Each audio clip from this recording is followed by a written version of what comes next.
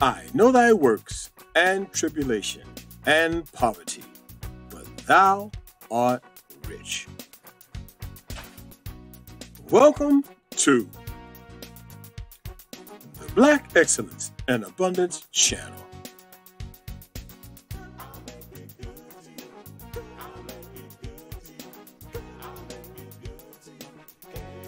Virginia Historical Highway Marker at the foot of Israel Hill in Farmville, Virginia. The erection of the marker commemorating the citizens and location of Israel Hill. On Sunday, September 27th, 2009, the Virginia Highway Historical Marker, Interstate 14A, Free Blacks of Israel Hill, was unveiled. Know of a surety that thy seed shall be a stranger in a land that is not theirs. Israel Hill was settled in 1810 through 1811 by approximately 90 freed blacks who had received their freedom and several acres of land from Judith Randall, the widow of Richard Randall, who was the cousin of slaveholder Thomas Jefferson. Randall, who had directed this emancipation in his will, and the Randalls of the Cumberland County owned Bazaar Plantation, from which Israel Hill and the town of Farmingville grew. These former enslaved people established farms, navigated the Appomattox River, and became entrepreneurs. Free blacks did business with people from all walks of life.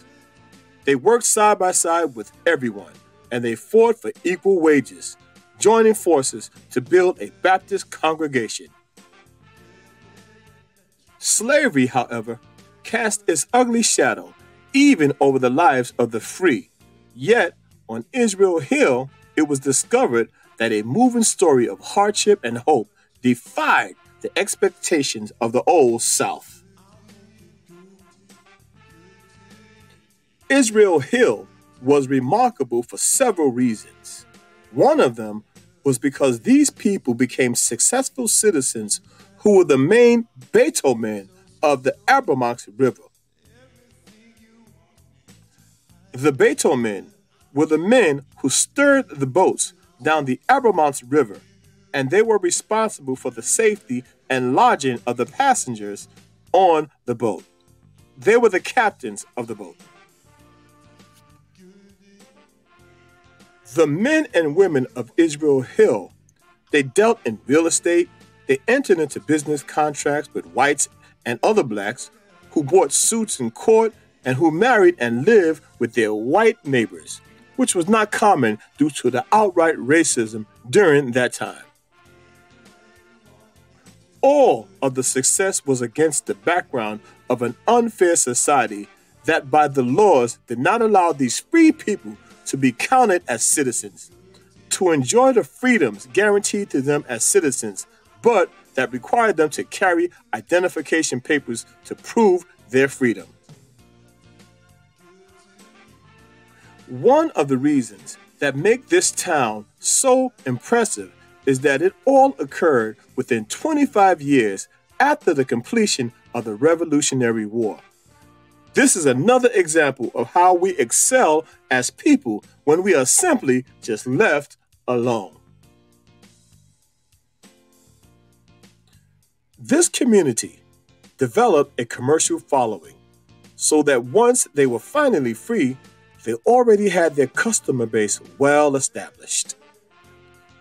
These businesses were blacksmithing, dairy and tobacco farming, carpentry, a general store, and all the same businesses found in America throughout any other community at that time.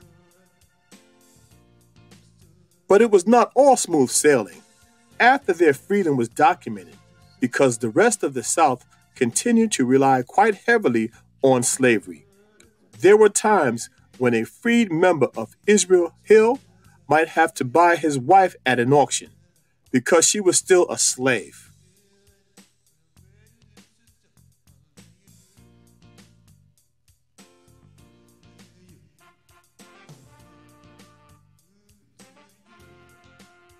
or a father had to see his children sold off at an auction because his wife was still a slave. Unfortunately, during chattel slavery in this country, the children of the enslaved Hebrews were also subject to the same atrocities as their parents. Freed blacks also owned weapons, which initially caused no concern for their white neighbors, at least not until the Nat Turner slave revolt in 1831.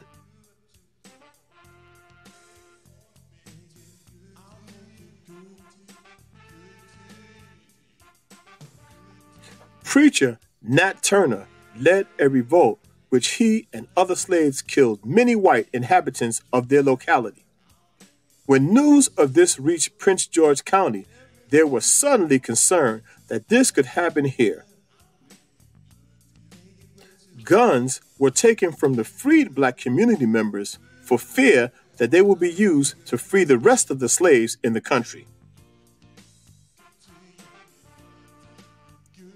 However, white fear was unfounded, and the revolt that they were anticipating never happened. Within a few years, the black community members were applying for and receiving licenses to own firearms once again. The former enslaved people of this community built homes and shops. They married. They even took on the white community when someone was less than honest with them, as was often the case. They pled their cases in court with white judges and white juries, and just as frequently won their cases, all on the merits of the case. It was an amazing time in Prince Edward County, and the sites where all this occurred are still here under new commercial and residential growth.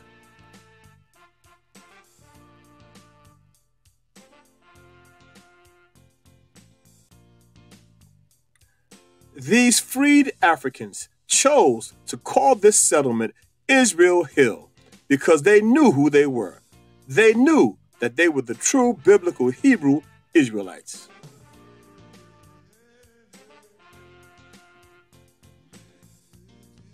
Further proof that many of the enslaved people of that time knew exactly who they were can be found in one of the oldest, if not the oldest, black church in America, which can be found in Savannah, Georgia.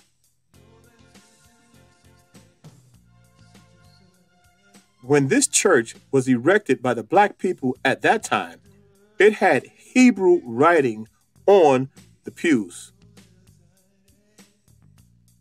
Ladies and gentlemen, this is no coincidence. These people knew exactly who they were. The Bible says, "My people perish for the lack of knowledge."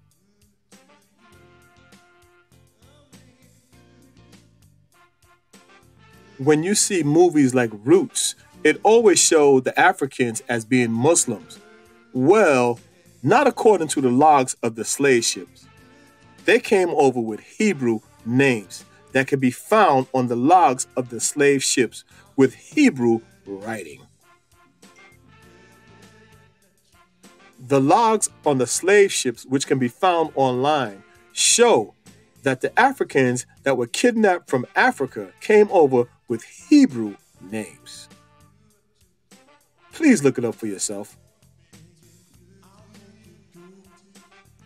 And the overwhelming majority of Africans who were scattered throughout this world came from a place in Africa known at that time as Negro land.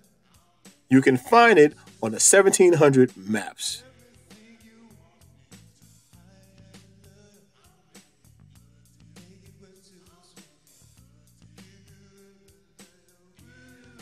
They were shipped from a place called the Kingdom of Wahuda, or the Kingdom of Judah. Again, it can be found on the 1700 maps.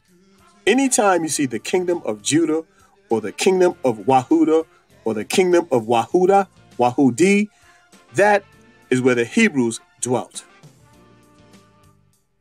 Also known as the slave coast, the land of no return, all in the same place. Yes, ladies and gentlemen, Negro land. Negro is not such a bad word after all. How is it that the flyers at that time proclaim Hebos for sale, which is a derivative of Hebrews? So is Negro, by the way. Negro is a derivative for Hebrews.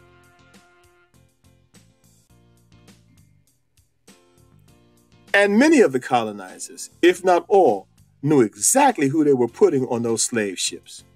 They were putting biblical Hebrew Israelites to be scattered throughout the world, just like the Bible said.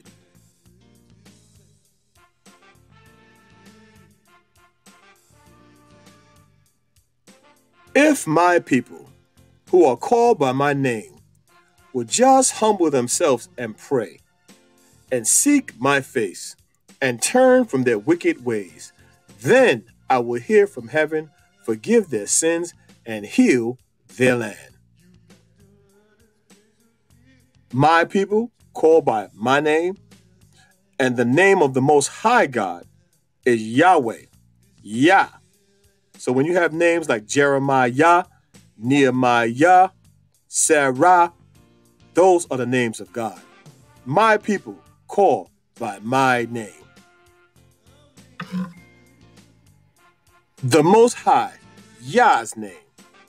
And many of us give our children Hebrew names without even realizing. It's in our spirit.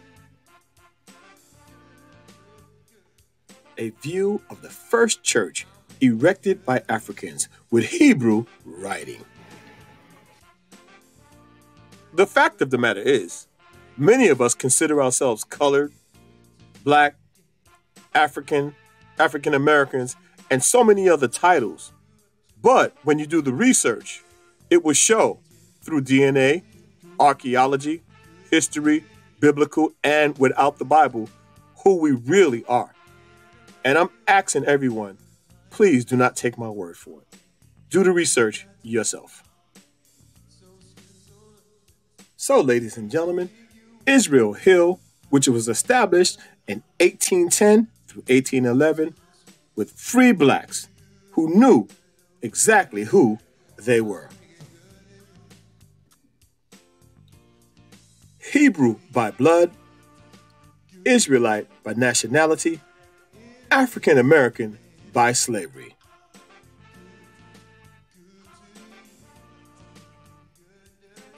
The Black Excellence and Abundance Channel, where Black history is every day.